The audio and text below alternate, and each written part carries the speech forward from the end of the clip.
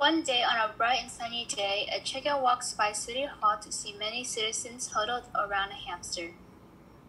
What is going on? Thought the chicken. The chicken walks up to the big crowd and sees a glorious view of one of the candidates, the hamster.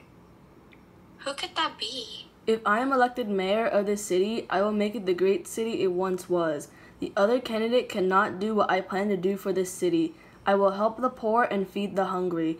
We will no longer be in poverty. I promise everything I do will benefit the citizens of this city. Vote Hamster 2020. That hamster sure knows what she's talking about. She seems like a reliable leader to depend on. She will turn this city into the best version of itself, I could tell.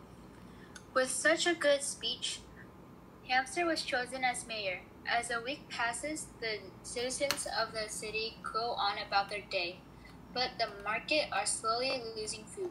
Chicken bumps into Mayor Hamster as they both went grocery shopping. No one has seen the hamster for the first week of Mayor. How strange. Good morning, Miss Mayor. I see you are shopping for food as well. All the markets in the city are low in supply of foods. Have you thought about discussing with the city next to us about getting more food? No, I have not, but I will do it soon. Maybe in a few days I will. The chicken only nodded and went on her way, wondering why the new mayor was acting so sketchy. Several weeks had passed by, and the city food supply began to slowly decrease. Many citizens were starving, and many wondered what the mayor was actually doing to help the city. Chicken went up to Bear's home to inform her about the situation.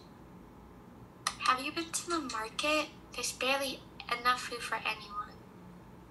Oh yes, I've been trying to get food to feed my family, but there's so little. I thought that mayor will have the problem fixed soon, so I didn't think much of it.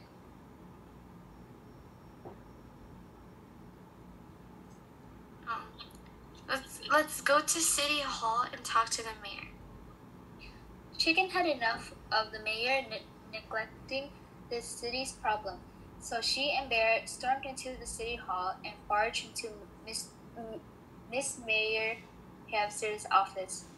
There was the mayor playing board games with his secretary. So, is this what you've been doing instead of helping the city? You lied about what you're going to do for the city as mayor. I can explain. But the mayor couldn't explain her current actions. As more city hall employees gathered in her office, recording everything that was happening, Mayor Hamster claimed in the beginning that she would be a great mayor, but unfortunately her actions could not back up. Shortly after, the city forced Hamster out of the city and made Chicken the new mayor and Bear as secretary. The end.